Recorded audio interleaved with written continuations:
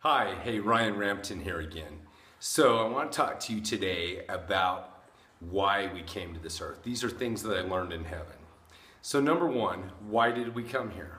What is our purpose? Did we come here to be tested and tried and try to prove how righteous we are to God, keep a list of commandments or things like this? Is that why we came here?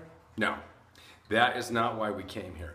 We came here for one thing, and that was to learn about ourselves. That's it. We came to find out who you are and how you respond to different things. So, for example, one of the main things we came here was to learn joy.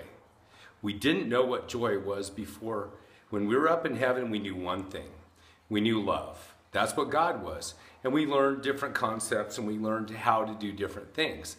But we didn't know joy, and we wanted to know joy.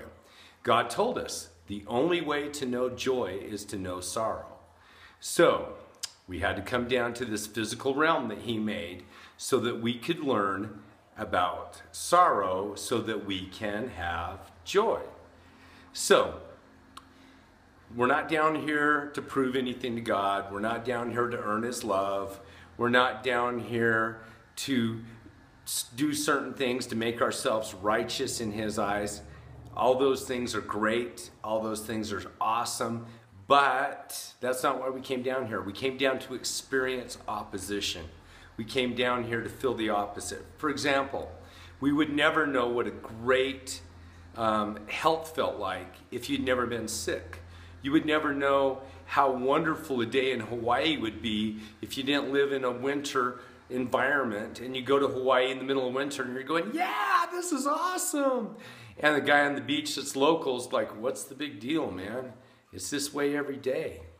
So it's the opposition that defines us. It's the space between things that creates form. All of these things need each other. We need opposition to even know who we are.